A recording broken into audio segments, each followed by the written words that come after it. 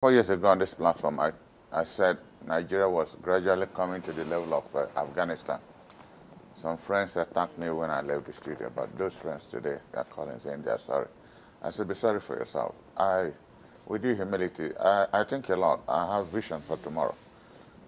Some years back, I used to be very sad with those who ascribe to our country some level of malignant pessimism. If everything was dead, I say you must be crazy. But today I'm the one who is now apologizing to them because I don't know whether, as I speak, we have a country. For you to be able to make a change in any system you find yourself, you must have changed yourself. It must be a process of change yourself. And when you look at the antecedents of Tinubu and his family, apart from Clinton and his wife, no leader anywhere in the world, past or present, nears the credentials he came into office with. Former senator, former governor, and now president of Nigeria. His wife, a former senator, vice president, a former governor, a senator, chief of staff, speaker of the federal house. How can you beat that credential? How can you? Isn't that incredible? And we are here talking about security, that. I was watching him in Owerri. If I open up my phone, you know, it's a long time I shed tears last. When I look at children lying beside their dead mothers in Plateau. They didn't know their mothers have died. And they were still waiting for their mother to come up and maybe give them some milk to suck. And my president was in Owerri for inauguration of a governor.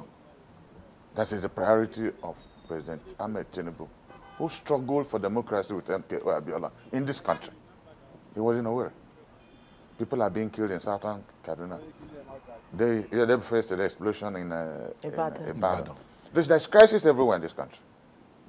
And there was a time I was here. I said I'm not a security expert, but it's simple common sense. There's one young man called Nnamdi Kanu. You can quantify him. You know where he is. You're keeping him. The bandits you cannot quantify. The Boko Haram, you don't quantify them. I don't know where they are. I don't know where they're coming from. But I believe most of them are Nigerians. Have we made any effort in terms of dialogue? If these people are Nigerians, what are our traditional rulers doing to relate to these people? What are their problems? Because you see that every conflict is about unresolved grievance. In all situations, there's something worrying somebody somewhere that he's protesting about. And in a country where more than 100 million people are now, they are so poor that the Senate president is doing a 61-year birthday, closes a stadium in Uyo, and you don't want young people to kidnap other people. I can't, it's a matter of contradiction. I don't know where we're coming from. Well, Chief, let me ask you, please, something you said just now that caught my attention. Are you saying it's time to call a war council? More than time to call a war council. And it is sad because I believe Tinubu is very competent with a lot of experience, that he needed no advice from anybody. But the problem is that he cannot sit down one place to think anymore. He was in Owerri, and his wife was here addressing the kidnap of a man and his 6 daughters. I think 1 or 2 have been killed now. The wife, first lady, was addressing the country on behalf of her husband, who was in Owerri, having fun at inauguration of what? Inaugurating where you can't move between Owerri and Olu. It wasn't there alone. There were several governors. It's a no-go area. Many places in this country are no-go areas.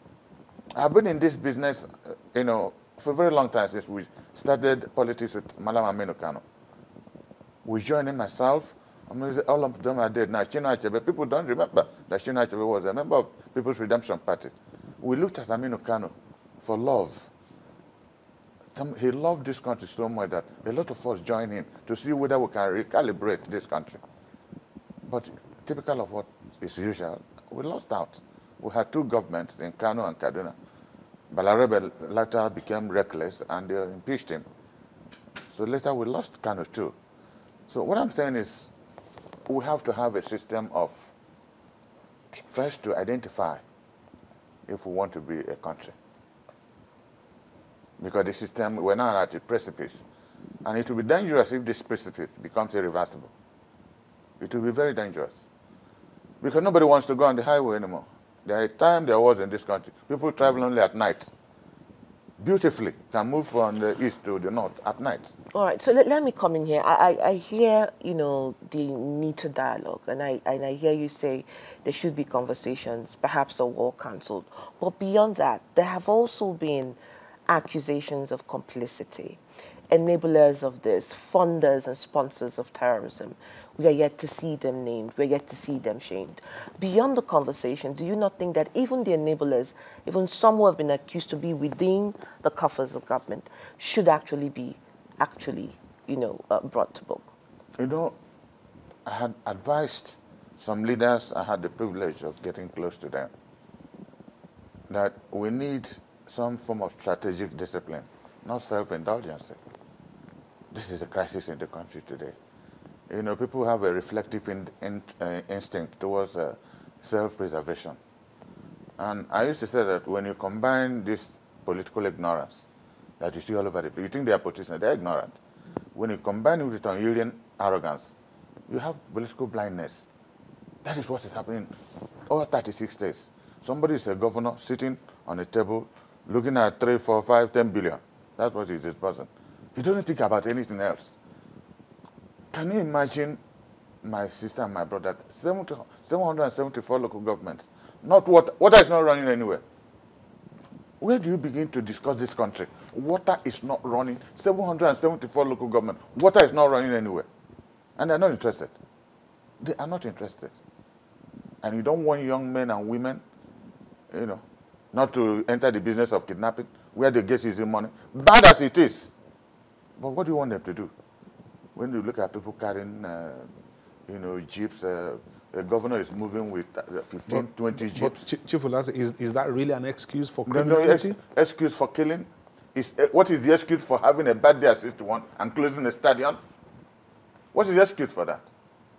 In the country, you tell people to tighten their belts, and they have no belt anymore to tighten, no stomach to tighten with any belt, and they watch a stadium closed down for somebody to do a 61 bad day. For what achievement? For what contribution to the Federal Republic of Nigeria? Because his people are servants, cooking, they are servants all over the country. Is that his achievement of 61 years? No. Ridiculous things. Let me tell you something. Ridiculous things are happening in this country, and we don't want to address it. We must have to begin to address it, or else the system will collapse. Well, Chief Ulasi, the people of Akwa Ibom State, I don't think referring to them as servants across the country is a very charitable one. Behind me. When he became governor, he swore that his people would stop being cooks and stewards all over this country. And they make a lot of money from that. When he left, the number increased. The number increased. And those who do this, they don't go to school.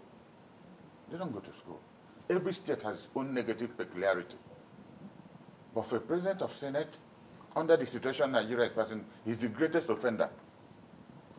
To close down a stadium with the first lady of Nigeria sitting down there. Do you see the shame a few days ago? They were launching a book on Buhari, who put Nigeria 20, 30 years behind. Launching a book. Gowon was there.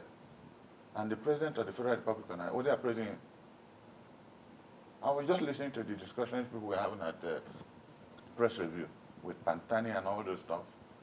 Tell me what has gotten better since APC took over. In the next couple of months, I'll be leaving, you know, partisan politics just to become an advisor for whomsoever wants to. Because what I see in the field, why would there be no complicity? Each time I travel, and I drive myself most of the time, I have a tendency of trying to give police people, army people on the road, especially in Anambra, that I'm in the southeast that is occupied. I give them money, and you see the relaxation, you know, in their looks, how happy they get. And I ask them, why are you here? Why can't you people clear these bandits, whomsoever they are? He said, okay, in this convoy you are looking at, you will see about legislators, governors, people who have no business address, carrying not less than 7, 8, 10 mobile police. You see them so fat. Some of them are being paid, apart from the salary, 3,000, 4,000 naira every day. And so you want us to go and die? want us to go and die for Nigeria? When something happens to us, in 24 hours they will remove our families from the various police barracks. These are people God's supposed to be guarding you and I. And you see the grievance behind them. Is anybody thinking? When the new IG came, he said he would be relying in something. The same Nigerian police. So my worry, in summary, about Nigerian security, we have to recalibrate. The president has to tell himself the truth. I think people are now making money, both the military, everybody. It's now good business. Nigerian insecurity is now good business because a lot of unaccounted money is being budgeted and nobody which accounts for complicity as well. Nobody knows what is going on with the money. So for them, this insecurity should continue. Because none of them, I haven't heard of any big person in this country that has lost a son or a daughter. Once that starts happening, then you see a change. All right, and then it's now here in the FCT. Yes. We saw the town hall in Buhari that was held with the Minister of the FCT, Wike, and he said that there will not be any hiding place for any bandit. But beyond that, there is still fear. I mean, a lot of people are really worried that now that it is in the seat of power, perhaps with people sitting up, Professor Joy Ezelu said, and I'll quote her, she said, nowhere is safe in Nigeria. The widespread killings, kidnappings, abductions in peace times are condemnable and unacceptable. She says it directly abrogates citizens' right to life, bodily integrity, dignity, and the ability to earn a living. And so people are not even safe enough to go to work. You know, the right of authority rests on regimented formality. That's what is authority. The authority to supervise me, to coerce me. It's regimented formality because things happen the same way. You come to work, you see policemen follow you. They are regimented to do it. You see army people follow you. There are processes in government that are regimented and they become formal. So also the security services should have formalities in the way they perform. But nobody. Just like Joy Ezelu said, you just read out. When we have lost values, you know, what are our values anymore? We have no value for life. We'll betray a country that has no value for life. That is why people are being killed all over the place. Any day you don't have on your news how many people kidnapped, how many people killed, then it's an exception to the rule. That is now the rule, that people must be dying every day. Plateau, Southern Kaduna, here, in Olu, Ihala area. So, okay, Chief, yes. Let me interrupt you because if we keep talking about what is wrong. No, we're not talking about what is wrong, because what is wrong is also part of the solution. Because it is common sense. Let's go to the solution now. Yes. Because what I'm saying is that this president has an unprecedented record following him. And I have said, that was the first thing I said when I started talking. He was a legislator, he was a state governor, he's now president of Nigeria. So there's nothing about leadership that will be Greek to him. First lady, a senator, or was a senator. Vice president, 8 years governor, senator, chief of staff, speaker. Tell me who has a better credential that they cannot sit down and start applying some form of solution from the experiences they have gathered over the years. I should be able, if I'm sitting down with the service chiefs, if they tell any lie, I can see through it. I was a Biafran army officer. When you tell a lie, I can see through it, unless you are complicit. How do we start? About just before you came back on board, I had seen Nnamdi Kanu 2 times with the DSS. Only one of the most brilliant, well-spoken young men this country has ever produced. One of the well-spoken, brilliant young men this country has ever produced. What's his problem? Talking about justice. And I asked President Tinubu, why don't you take one risk? Bring out Nnamdi Kanu. Look at the judgment of the Supreme Court on him. Almost 99%. The Supreme Court of Nigeria condemned the Federal Republic of Nigeria about all they did against Nnamdi Kanu. But said because the appeal court said the lower court had no jurisdiction, that they should go back for trial. They didn't condemn him for doing anything. His problem was justice for his people. And I asked the president, why don't you start somewhere? That's why I said Nnamdi Kanu is an identifiable quantity. Grant him, the appeal court has released him already. Grant him freedom, keep him in one place, and see whether 90% of the problem in the Southeast will not But he die escaped. down. He escaped from. Why did jumped he bail escape? before. The same Supreme Court said that his family compound was attacked and more than 27 people were killed, and he escaped. Supreme Court of Nigeria said it. Didn't you listen to the judgment? He was running for his life.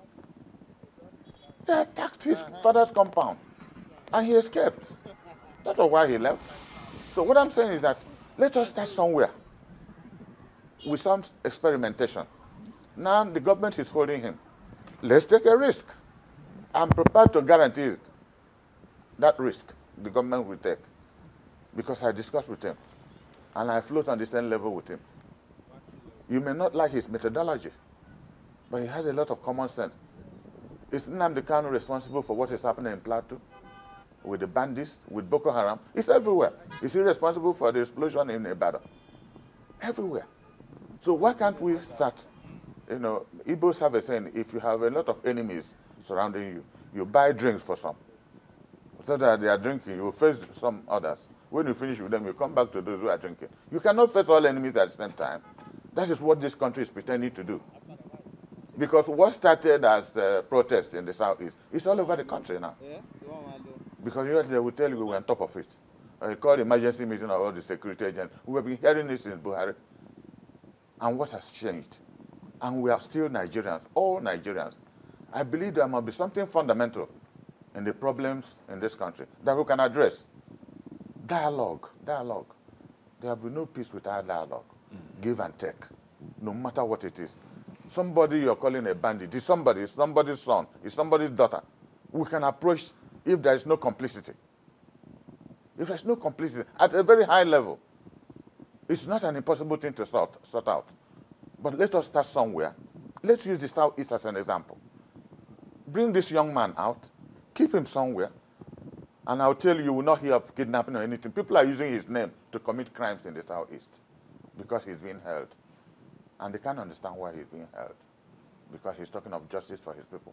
I don't know why the bandits are fighting. I'm not from Northeast or Northwest. They must have a reason. Nobody puts his life on the line just for the sake of putting it on the line. Whether the reason is justifiable or not, it is a reason. All right, so the government has to look into and discuss. Absolutely. Okay, so talking about life on the line, let's look at another angle of this conversation. I know that we were going to bring it up at some point, reconciliation in River State. I mean, one governor, a former governor, who said he put his life on the line for the current one, and it seems as if all is not, happy in Wonderland, because we see the back and forth between the minister of the FCT and, of course, the governor of River State, Sim Fubara. So I know that you are a mediator, and conversations of this sort is something that you have also waded in the past. Do you think there is any end in sight to this? Well, the unfortunate thing for me now is I have not spoken with, maybe I will see him today or tomorrow. I have not spoken with the FCT minister, but he knows I'm in town. But I'm likely seeing him. I've spoken with people on the side of the governor. Because just like Rotimi Amechi introduced Wike to me, so also Wike introduced Fubara to me in his office. The day the chairman of a board of trustees of PDP, led by Nwabara, came to Port Harcourt, elections had not happened that time, trying to see whether we can mend fences. I was in his office, watching them where they were having their meeting. He would stay with them a little, and he'll come back, and we'll be joking, saying one thing or the other. He's a very disciplined person. That was the day he introduced me to Fubara, and said a lot of very good things about him. I don't know what has happened. I don't like making public comments if I don't have the facts with me, especially when I'm in a position to have facts. But the only thing I want both Wike and Fubara is not to put the name of Peter Odili to any form of shame, because he's the architect of the good governance, and indeed there has been good governance in Rivers State from his time up to Wike.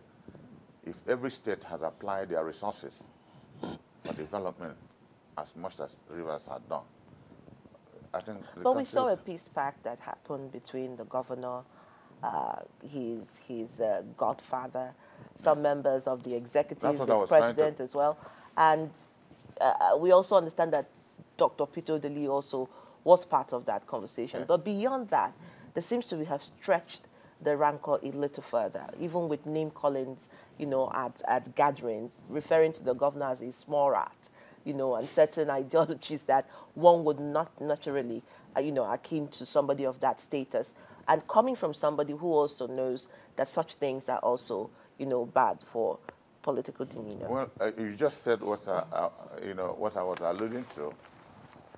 If you listen to what happened in Amok and a couple of other places and the rhetorics of people, you know that there was no peace agreement. That's the summary. All that happened at the presidential villa, there was some paper was written and somebody was told to sign. And he signed for the sake of peace that he hoped would happen. But it hasn't happened. Because if there was intention for peace, all the rhetorics in the past 1 week in Rivers State would not have been happening. So it shows you that things have collapsed. But I think the governor is doing, at least, he's represented the names of commissioners who resigned to the House of Assembly. So he's done an essential aspect of his own part. But this public rhetoric, I don't understand. And I said I will not comment on it until I see Wike. Because he's a young man who has respect for me. He listens to me. I want to know really where he's coming. Because I don't know where he's coming from anymore. When we fought in the past, I supported him for presidency because the southern governors of all parties said if Southerners should become presidential candidate in all the major parties. So we supported him. But when he lost, I had to support the candidate who won in my party. So since then, we've not really sat down to talk. But I'm making efforts to see whether we can talk. And I want to know where he's coming from. Okay, let's move on to something else. Yes. The 2023 elections ended. Of course, as usual, plenty of cases went to court. And only about a week ago now, just Friday last week, the Supreme Court ruled on a number of governorship election cases that have come before it.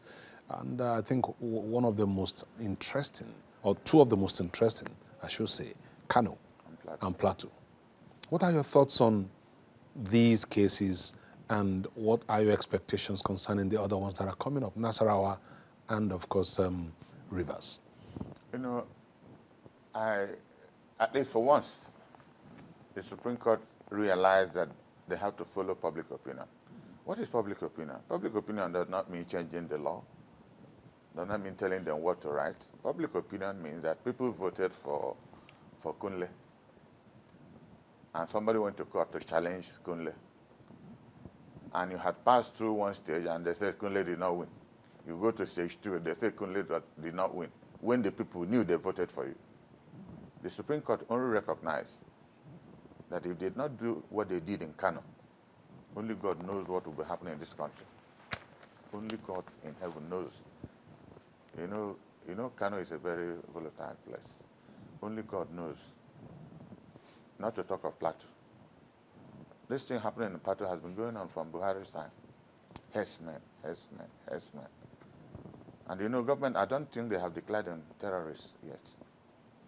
So it is a welcome development that they appreciated the voice of the people, the franchise people showed on the election day, that we voted for Mr. A, and finally, Mr. A was recognized. But to that extent, how about those senators and members of the federal houses and the state houses of assembly? That the same tribunals, the same election, they threw them away, especially in Plateau. Gave virtually all the seats there to APC on the same, reasoning. Because I was looking at somebody people had here on Monday, a senior advocate. He was having contradictions in what he was saying. How can a high court judge or an appeal court judge go contrary to a Supreme Court decision that is supposed to be a reference point? You do not discuss pre-election matters at the tribunal. But that was what happened in Jos. And people lost their seats. I haven't heard that NJC is questioning anybody, has set up a committee to do anything. I haven't heard of it. So in as much as we celebrate the judgment they gave about 5 or 6 states, I don't know what is going to happen about Rivers and Nasarawa. And which other state? Nasarawa. Rivers and Nasarawa. And Nasarawa State. Because the whole Nasarawa is so evident. Even lawyers explain what happened in 2 local governments. I think what Aliu Lemo was saying, the senior advocate was saying on Monday, was that even if the ruling is wrong, It's a ruling of the court, Well, and you have to abide by it. We appreciate that. That was what I called judicial rascality, which he was quarreling with. And I said it after the judgment that kept Nnamdi Kanu still in prison, that it was judicial rascality. How can you, out of 10 items, you say somebody was right in 9? Because something happened. All right, Chief. If Supreme Court had already given a decision, sorry. We really have to cut into your thoughts now, because I'm sure Rene will be eager to take off on Kakaki Socials, but we must thank you first. Chief Dan Ulasi has been talking about the state of the nation and also looking at how perhaps you can also wade into the issues of reconciliation efforts in Rivers State.